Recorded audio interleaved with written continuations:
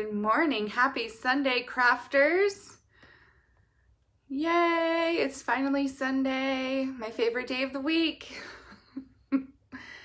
I am just finding my video. I hope you guys are all having a fabulous weekend. My name is Tiffany Almeida. I'm with Pretty in Paper Crafts. I go live every Sunday for Coffee and a Card, where I bring you 3 projects using Stampin' Up! Product. You are gonna love what I'm showing you today because I'm going to show you mini catalog products. So it goes live on August 4th, but I cannot wait any longer. I'm like, okay, there's a week. I can do this. I'm excited for this one, you guys. This is the Poinsettia card, and it's fun. It's full of fun dies. I didn't really tap into the stamp set much. Trust me, I have a lot more fun ideas with this. I mostly use the dies to make this pretty flower, but the sentiment, may magic and wonder bloom this holiday, like, oh, perfect. Or this Merry Christmas. So this looks a lot smaller than it really is. Look how big that Merry Christmas is. It's huge. So it's very deceiving. They look super tiny on the front of the case, but they're huge in the stamp, in the actual stamp. So that was I was very happy to see that. But I used this beautiful sentiment. But you guys, oh, I can't wait. I can't wait to play more with this. So I do want to show you though, one of the things that I really love about this suite is this beautiful plush poinsettia specialty paper. And it's got lots of fun designs, and it's basically vellum, but it has plush detail to it. So we've got scripty scroll, we've got poinsettias, we've got some leaves. I think that's it. And I wanted to show you guys something because I discovered it last night. The dies in this set, so this die right here, cuts out the vellum poinsettia. So I just kind of cut around, cut it out.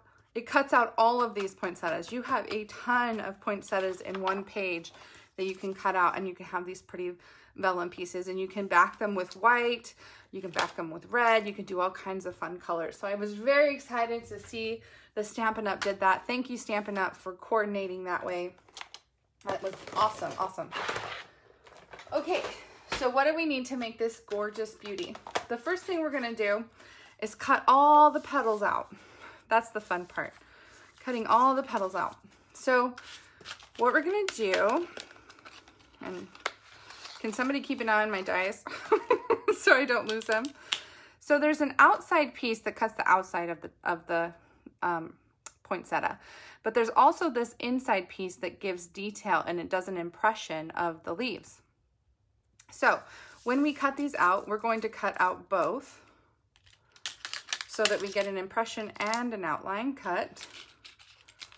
I have this little tiny center one,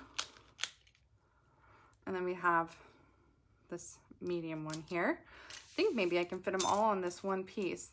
Now the fussy part is that the center impression fits inside of the little cutout specifically. Like you can't rotate it and it won't cut out that way. So like you have to match it up. So keeping it matched is important because it's a pain to try and find where it goes later. Okay. Oh, this is a perfect time for me to tell you guys about this. This is the 3rd magnetic bowl that I have been given. I have been given this magnetic bowl 3 times because obviously people know that I have a issue with losing dies. So this magnetic bowl is perfect for these tiny little dies that, you know, will get lost. I can just throw them in here and then deal with them after my live. But then Susan Rasmussen went as far as saying, no, this girl needs more help than that. So she gave me a tool, and it's this wand, and it has a magnetic end, and it picks up dies. So if I lose it, I can just drag this along the floor and find my die. And then she also gave me a mirror. So if I, you know, drop something under my desk, I can put my little mirror. So thank you to Susan and Terry Dalton and Eileen Till, all for being more organized than me and giving me the tools that I should actually be using. So I'm putting them up on my desk so that they'll be available to me as I need them. You know, I'm a slow learner, okay? I'm slow. I have to learn the hard way. Okay, so now let's put our poinsettias up here, get them all situated. Terry Dalton gave us all one as a gift, which was a great team gift at an onstage a few years ago. And then Eileen gave me one. She found them and gave me one. It was probably a year before that. I can get a bowl in a bigger size, Kathy? I did not know that. I'm gonna have to go do some research because yeah, I need like a big, how about my entire desk just be magnetic and I can just throw my dies everywhere? I didn't think I had a problem, but I've been given 3 of these, so I clearly have a problem. Okay, so we have gone ahead and cut out the flowers. I'm just gonna throw these in my bowl. They're all going in my bowl. Everything's going in the bowl. If you can't find it, it's in the bowl. All right. Oh, this is weird. It didn't cut all the way. That one's strange. I must not have gone all the way through. Let me cut this again. Yes, Harbor Freight. I think that's the company that you get those magnetic bowls from. Okay, so now we're going to cut out some leaves in the same manner. So I have my garden green cardstock, and there's 2 leaf dies. So thank you, Stampin' Up, for making 2. That makes our lives a lot easier, right? I like it when they do that. Make a pair.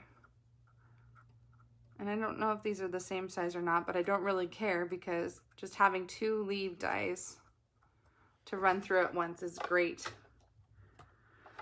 And keeping them straight because the magnets pull. I can't wait for the new die cutting and embossing machine because we won't have this problem anymore. We won't have the magnets jumping. Okay, so come here. Those are going in the bowl. All right, so now I have my leaves. One more thing we gotta cut. We're gonna cut the berries. So there's 2 berry dies. I'll show you guys. There's 2 berry dies. One that cuts out the detailed berry, and then one that cuts out the stamped berries that you that you stamp. Okay, so one more. Am I in the denial state? Not anymore. I got it now, Tammy. I got the hint. I'm bad. I got it. Okay, look. Last die going in the bowl. Here's my poinsettia hot mess here. Oh, geez. I know. I'm crazy. I don't know why you guys watch me. Okay, so here... I'm grateful you do, but I don't know why. All right, so here are the pieces for the card that we need. Now let's talk about this number 1, gorgeous ribbon, and number 2, these beaded pearls. I love them so much. They're gorgeous, beautiful, and they make great centers for your poinsettia. Look at that. Okay, so the base of my card is real red cardstock, and then I have a piece of Whisper White that's going to be our matted piece. Now this is that new beautiful poinsettia paper. There's a lot of designer series paper in here that I love. I love the look at the pine cones and the wood and the berries. Lots of fun colors and pieces. So I am using, oh, look at the green. Love that. So pretty. So what I'm using is a piece of this holly berry type, I don't know if it's holly berries, but berries, and I'm going to actually cut this So this piece is 4 by 5 1/4, and I'm gonna cut it at 3 inches on the short side. So I'm just gonna cut 1 inch right here. And the reason that I'm gonna do that is because I feel like this pattern is very bold. So I want some of it in there, but not a lot. So what I'm gonna do is I flipped over one side. So I have the pretty berries on one side, and then I have kind of more of a calmer green on the other. So it's not taking over the card, but I still get to enjoy it. So now what I'm gonna do is glue this onto my piece of Whisper White. So it's my matted piece. So we're gonna just glue this down. And then we're gonna glue this down next to it on the other side. I like that because now I get a taste of both sides of the paper. Okay. And then I took a piece of real red and I cut it to 1/4 inch by 5 3/8 so that I have a little band that kind of separates them because it looks kind of funny like that. And the ribbon is too sheer. You can see the lines through it. So I just took a piece of real red cardstock, put some liquid glue on it,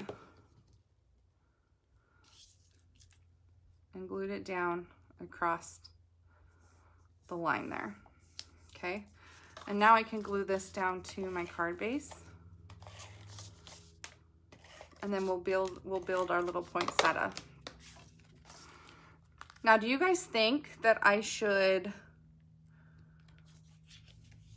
shade my poinsettia?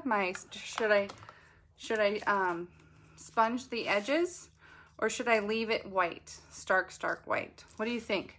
Should I leave it stark white like this, or should I sponge it? And if I sponge it, what color should I sponge it in?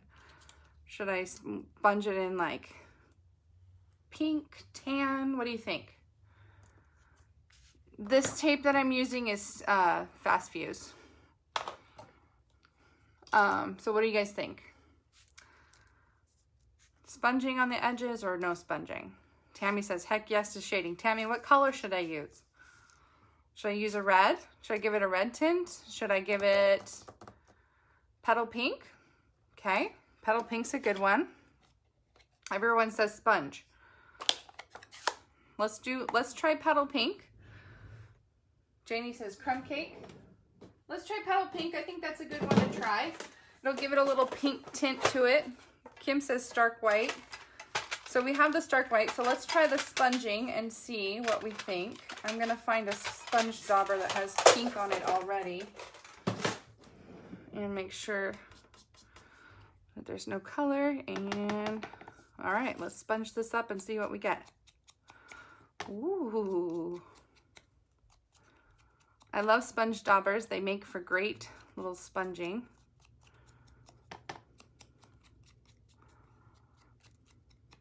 Everyone says pink. Some say red. Red and pink. We're going to try petal pink sponging on this poinsettia and see what we think. I think crumb cake would look good too. But let's try.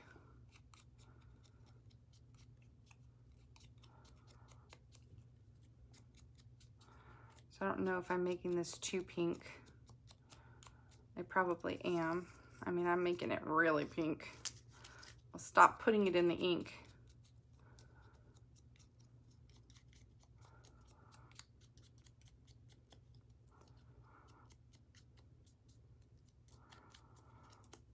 And then Janie suggested I make a poinsettia out of red velvet, which I think would make a really pretty poinsettia.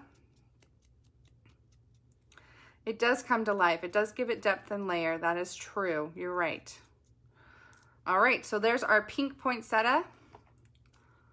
Let's go ahead and glue it together. I just used liquid glue between the layers. You can also pop it up on dimensionals or use glue dots. Glue dots will be quick and easy. There's no drying time with glue dots. You can also curl up the petals if you want. Oh, well, that was really stupid. Maybe I need more coffee. You guys are like, no, don't take more coffee. All right, let's put our little beaded pearls in the center. Oh, so pretty. Give that a second to dry, and then we'll put our little leaves on the back of the poinsettia and our little stem of berries. So the berries I put on the side, and then I put my leaves like so. Oh, my beads are coming off. Okay, and then we're going to put dimensionals on the back.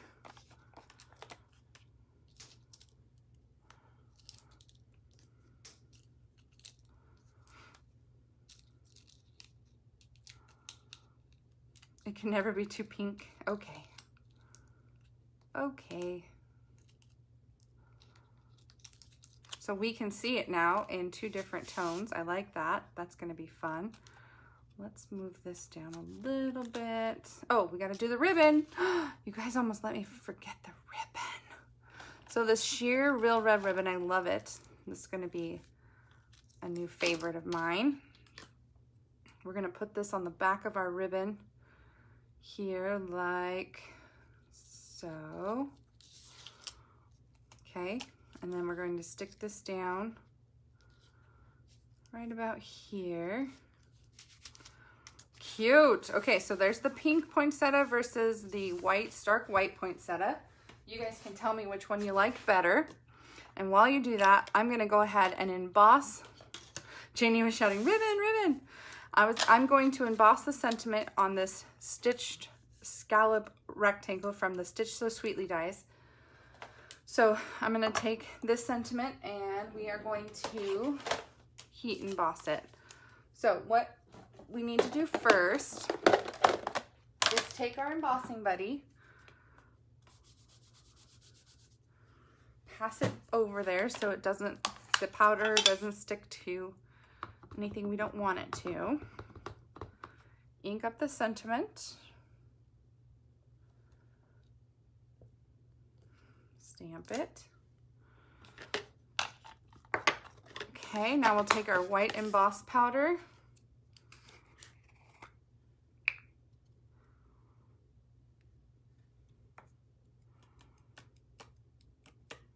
Like so. What is that? Seeing both. The pink gives definition. I'm seeing white.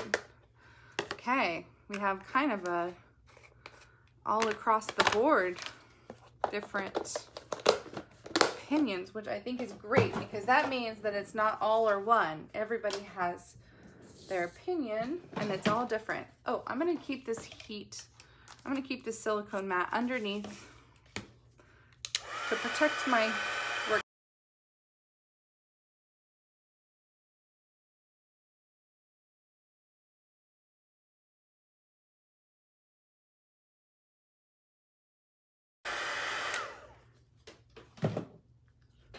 Oh, and I forgot to mention this, but if anybody doesn't have a demonstrator already and they would like a catalog from me, please let me know. I'd be happy to send you a catalog at no charge because I want you to have all this happy goodness in your hands for the catalog launch on the 4th. And also, if your wish list is extremely long, just like mine is, you guys will definitely want to take part in the starter kit because you get the $125 in product for only $99 and free shipping, and then you get a discount of 20% off all of your future orders. So definitely the way to go if your list is really long. So there is our second card. I hope you like the poinsettias. If you want one of them, make sure you place your $35 order with me this week and I'll send you one with your make and takes. You'll get the beautiful poinsettia card, and you'll get the beautiful wreath card and a fun little box. Oh, you guys, I am so excited for this new catalog. I hope you'll partake in the share that I'm doing. That way you can get all your hands on all the beautiful new product. Hopefully you guys are all staying safe and healthy. And thank you so much for watching again with me. You guys have a fabulous week. We'll see you next week, okay? Yay! Thank you guys. Love you. Bye-bye.